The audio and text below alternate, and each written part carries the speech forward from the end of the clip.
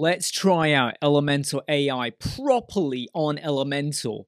You're probably thinking, hey, it's not even out yet or on beta release, but what if I told you I've got early access and we're going to look at it in action right now? We've seen the demos where AI was kind of within the content and the CSS bit for custom code.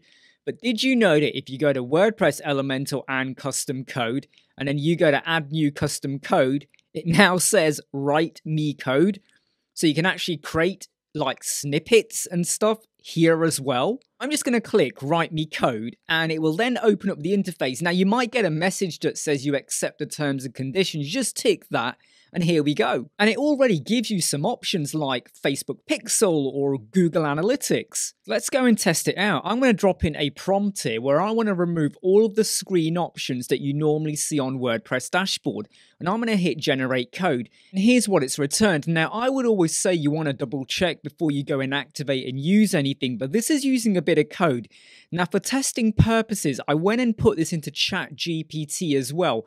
And you can see they are exactly the same, other than the coloring in terms of what it's gone produce. That gets a tick from me. And by the way, I know that this code does work because I've used it somewhere else. So this is great. However, if I was to go and type it in again, and this is just for testing purposes, and I ask it to do another search, sometimes it will generate another bit of code which isn't exactly the same. So always play a bit of caution and test things out. Make sure you're using a backup or a staging site. So that's in the custom code for Elementor. Now let's go into an actual page. I've got a header, a text editor, a HTML widget, a button, and I've gone and put in an icon box. If I go over to the header, you will now notice the little stars, which kind of indicates the Elementor AI. If we then click that, we can now just type in whatever prompt we want. How about a punchy headline with juggling family and web design? I don't think there's any such headline that is possible. It's probably going to say, you know, balancing act, and I'll tell you what, let's just use it. Not bad, right? And of course, with any type of AI, we would always recommend you humanize it, but if you're struggling, this is a great way to get inspiration. Let's go to the text editor, and again, write with AI. Now notice I don't have to delete the existing wording, I can just put in my prompt and then it will automatically overwrite it. So my prompt is give me a paragraph about how difficult it can be to juggle family life and being a web designer. And we have a paragraph generated for us. We can make it longer, we can make it shorter. I'm going to of course fix spelling and grammar. Let's just try that out and see if it does make a huge big difference. I'm going to assume it has made a big difference, but we can also simplify the language. The bit I like kind of the most is how we can actually make it witty or change the tone. So here are some of the options that are available for you. You can see it's kind of shortened it, and you do have a range of languages as well. Now scanning on this does cover quite a wide base. However, it doesn't have certain Asian languages on here yet, and I'm assuming that might expand in the future. I don't know. Let's just go and drop the text in. Again, if you're struggling with your content or your client's giving you like weak sentence and you need to kind of fill out a page, this could help you out. Now, you will have noticed though that I went and put in my headline, and when I did my text editor, it's not like ChatGPT whereby you could say, give me a headline, and then your next prompt, you would say, now give me an article or a paragraph. You do have to kind of instruct it. Because for instance, if I was to now duplicate this, go back into this second text editor, go back to the write with AI, and I now say new prompt, and I say, tell me more, will it work? Let's have a go. And not surprisingly, it doesn't. So a good recommendation would be to make sure you keep a copy of your prompt to if you want to expand on it more. So you're going to have to bear that in mind.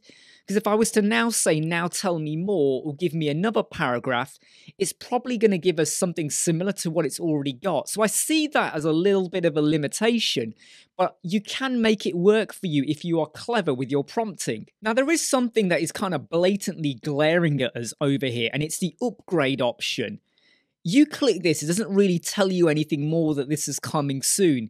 And it does say that if you want unlimited access and generation, now, Is there going to be an additional charge for this or not, or will it be included within Elementor and Elementor Pro? The same applies for the button, even the icon box we have over here. Wherever you have the Write with AI option, you can go in, stick in your prompt, and it will give you some text. And the examples we've got here are great. You know, product description, create a blog post for. And again, if you're struggling with your articles, like you want to release them quite regularly, this could really work for you. In fact, you could write an article, take the text and stick it into LinkedIn for social media as well. I've already mentioned custom code earlier, but I did drop in the HTML widget as well. So let's go in and do code with AI. How about creating some code for a bouncing button that contains the text "Hello Molly"? It's done that really, really quickly, and I'm now going to hit insert, and you can see what it's doing. What if I was to copy that code, go back almost to the wizard or code with AI, and I'm now going to say make the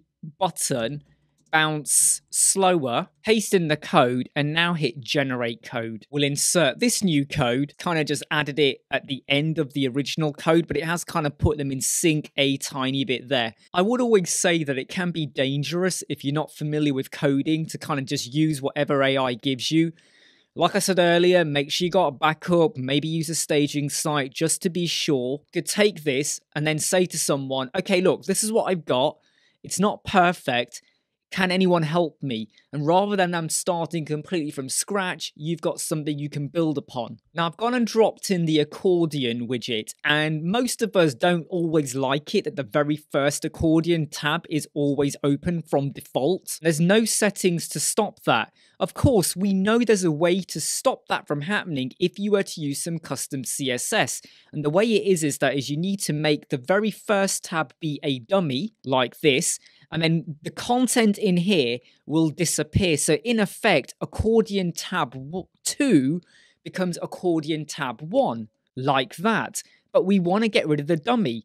Well, normally we'd go get the CSS, but if I go to custom CSS now, again, we have the code with AI. I'm going to click that. If I type hide the first tab of the accordion, it will actually give me incorrect code. So you've got to be very careful of the prompt you do here. I'm going to change this to be, do not display the first tab of the accordion. Believe me, I've tested this out. Let's now insert that code, and you can now see that the dummy accordion is now hidden. We have accordion 1 and accordion 2, but if we go back to the layout, this dummy is now not visible. Now, this did take a couple of goes to get the CSS right, but if you're careful with your language, and obviously if you use the code it generates, and it doesn't give you the desired result, just delete it out, the CSS, and just start a new prompt. Back into the text editor, I'm going to try and create a more lengthier article than what we had before. The prompt is about keywords and SEO. Not bad, right, in terms of the length of what we're getting there. And don't forget, you do have the option to change the tone. The options are all there. You might want to make it more inspirational or motivational, and you can simplify, shorten it, or make it longer. That's now inserted into it. Now, for anyone who's looking at this and now thinking, well, what about if I was on an actual WordPress classic editor? We're over here now. I've inserted the paragraphed text block, but it doesn't actually activate the Elementor AI prompter, which kind of makes sense because it's built within Elementor. So you could either build it in a fake dummy page and then pop the text over, or in this scenario, you might still want to use others like Bing AI, ChatGPT, etc. I've worked with many websites, clients, whereby you get a really weak, structured bit of text from them. You know, that's all they're going to give you. You push them and that's the best you're going to get because they're almost hoping that you're going to make magic out of the words. And if you want to get the job closed off and closed down really quickly, this could be the tool that you need to help you get further with your Elementor website.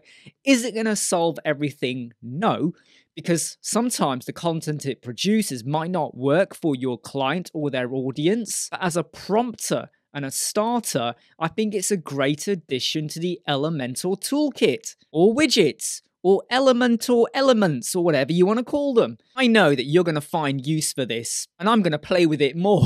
I'm Imran Web Squadron. I hope you like, subscribe, share, and follow. I'll see you soon. Never break, always fight, never quit, do it right, play the game, win it life, have no no shame, there's no time. Feel the pain, live the grind. I could change, in my mind. Pick a lane, commit and climb. The only way to win at life. I never miss, that's fact. Taking big swings, bitch, hand me the bat.